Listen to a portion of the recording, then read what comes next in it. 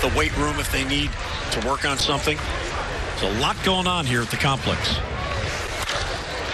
Sky to right field. Hicks backs up on it. The wind gets it, carries it out there, and that ball is gone. Wow, did that ball carry.